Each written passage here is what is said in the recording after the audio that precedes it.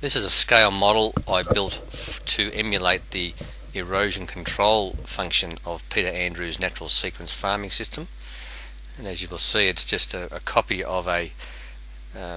basic gully that water rushes through, and where that gully does not have any vegetation or has insufficient vegetation, the water quickly rushes through, taking all the soil with it and any organic material, leaving a deeply incised gully. And that deeply incised gully obviously will have nothing growing in it, and as you'll see, the sides of the gully are effectively dry, because whenever the rain comes down, the water has no time to stay in the land, in the soil, doesn't irrigate the lateral sides of the landscape, and the water just continually leaves the property. So according to the Peter Andrews system, we just introduce a couple of leaky weirs which are based on the contour, and as you'll see now, when the water comes down, that water pulls up above the very top contour or the very top leaky weir and slowly seeps down through it, underneath it, and when it fills up, it actually leaks around it on both sides, and then forming back again on to collect again at the second one. Now there will be a little bit of soil movement here, which is a feature of the model, not of real life. It doesn't actually happen in real life, but the general principle is that the water is slowing down, the sediment is dropping out and collecting at the top of those weirs, in that of those leaky weirs, in that typical deltoid sort of shape. You'll notice that the water is actually much slower coming out of the end of the model, which is exactly what happens in real life. So when the rain stops running or stops flowing, the water behind those contours will slowly leak away, leaving behind very thick deposits of organic material and soil, and they will remain moist for a much longer period than when we didn't have the controls in place, allowing vegetation to grow and take over the structure of those contours and perform their function.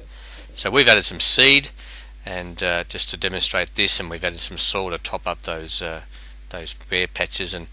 within a few weeks you'll see on this slide that the grass is starting to grow. But notice also that the soil is still wet. You can see, except for the very, very extreme sides, the soil is still wet, allowing the grass to grow, and in a very short time it's covered very clearly with some very thick grass. Now when you understand that pattern, you can see it everywhere. Here are some slides of the exact same pattern occurring on concrete in a gutter in Greensboro. The water normally will just rush down that gutter and end up in the drain, but when the street sweepers don't do their job properly, and there's a bit of organic material and a bit of soil and a bit of rubbish builds up at various spots, the water will actually build up behind those effectively leaky weirs and slow the water flow down. And so exactly the same way as in the previous model, when that water is allowed to slow down, it pulls up behind the contour, the sediment drops out, and you'll see the formation of that typical deltoid shape of soil formation, which is building up as a growth area behind the contour. And as the water slowly drains off, the conditions are right for growth. And as you can see in this next slide, a close-up of that same pool of water, you've actually had growth of grass and weeds growing in that organic matter that's collected. So effectively, using this system, you are able to grow grass on concrete. These leaky weirs are part of Peter Andrews' natural sequence farming system. Peter's system can be found at nsfarming.com, or you can email me at gmdonohue@optusnet.com.au.